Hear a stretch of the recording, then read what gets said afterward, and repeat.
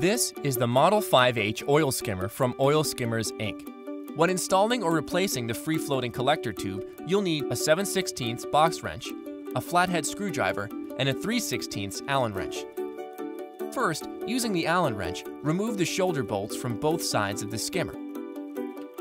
And then very carefully lift the unit, tilting it back until it rests in the open position.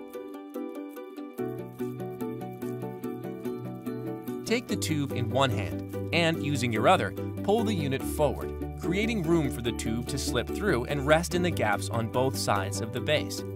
Using the box wrench, loosen the bolts on 3 of the 4 scrapers and open them to allow threading of the tube.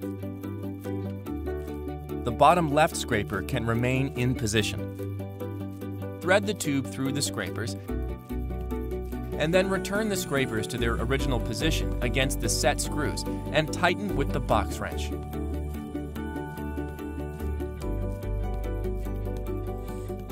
Place the tube between the ceramic fingers on the drive wheel and, using a flathead screwdriver, manually turn the drive shaft to rotate the drive wheel. Maneuver the tube between the ceramic fingers, allowing it to clear the white ceramic cylinder guides. Finally, thread the tube through the remaining 2 scrapers, and then reposition them against their set screws before tightening.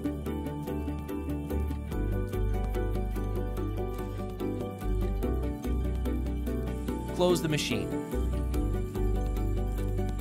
Replace the shoulder bolts using the Allen wrench, and the Oil Skimmers, Inc. Model 5H is ready for use.